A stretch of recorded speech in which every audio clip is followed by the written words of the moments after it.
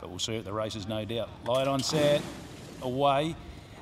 And a patchy start. Defence Attorney, Captain Hedrick, they're out the back early on. Thunder Peak found the lead comfortably in the early stages. Against the Tide jumps nice. Florrie at Peak. Defence Attorney on the improve. And just getting off those Cowleys Creek into turn one, Captain Hedrick finding his feet. So they go up towards the 1300 metre mark, and Super Sonia takes Thunder Peak to the lead and leads the way a length in front of Against the Tide. Defence Attorney's working up 3 deep, just putting a bit of pressure into the race now. This allows Florrie at Peak to settle quite nice in 4th position as they go to the back of the course. A length back to Cowleys Creek, and the last one, Captain Hedrick. So pressure there at the top end, 1,000 out. And the leader on the inside, Thunder Peak, Against the Tide outside it. Defence Attorney travels up 3rd. A length back to Florrie at Peak. Cowleys Creek back 2nd last now, and Captain Hedrick's hugging the inside. So inside the 8, and Thunder Peak makes play, looks to travel a length in front of Against the Tide, just edging a little bit closer. Defence Attorney 3 was doing a little bit of work, and now Cowleys Creek starts to take closer order, working down past the 6. Florrie at Peak at the inside off the bit, and the last one, Captain Hedrick. Well, Thunder Peak got a bit of a go on down the side here and led out by 2 to 3. Defence Attorney Against the Tide.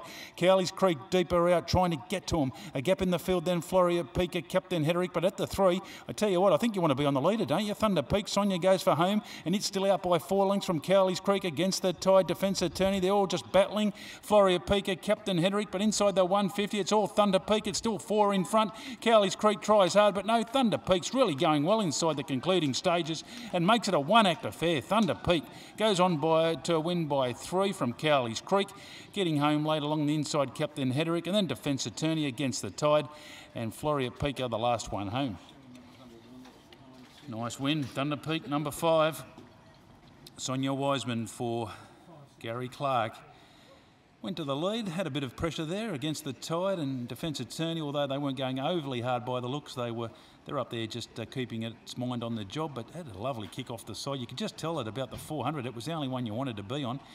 Cowleys Creek made a good run at it, but really probably only got to within about 3 lengths of it coming around the turn, and that was as close as it got. And Captain Hedrick has caught the eye late in front of Defence Attorney, who sat a little bit deep, was travelling okay there, but just found wanting over the mile in the concluding stages. Number 5, though, Thunder Peak, too good.